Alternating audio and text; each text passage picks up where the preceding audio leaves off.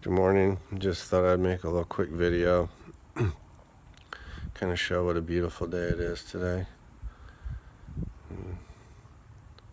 Thinking about, God and what it means to return to source, and how miraculous this life is, and how our ego contracts us and makes us, just puts us in a place of disregard, almost like it's like we're not really able to witness the full value of life because our mind is in this contracted state. And so, how do you get out of that? How do you rise up? That kind of becomes the question for a spiritual seeker. And ultimately, that is a question that has to be answered by every human being on the planet. I mean, we're all in the same boat. And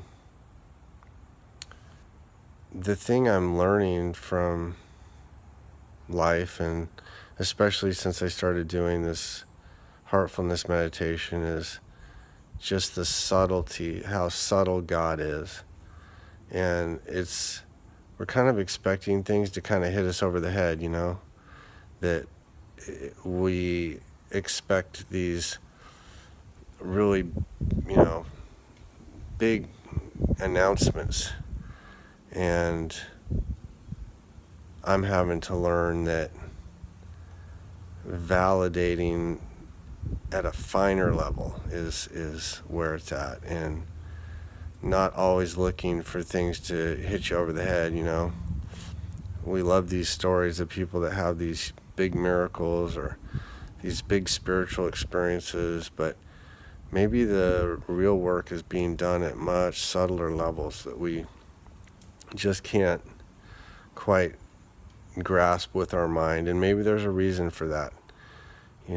Maybe our mind is something that has a limitation that we need to just realize, hey, our mind has a limitation. I mean, we're only able to grasp certain things with the mind.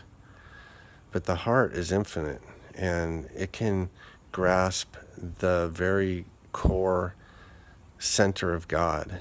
And that's something that I think is worth looking into. It's something, definitely, talk about interesting, to experiment with that and go into that well that is this infinite. Like I say, the mind is really not able to comprehend it. And I think the heart is where it needs to be cultivated. This subtleness, the subtle energies coming into the heart. And it was just a thought for the day. And I hope you guys have a good day.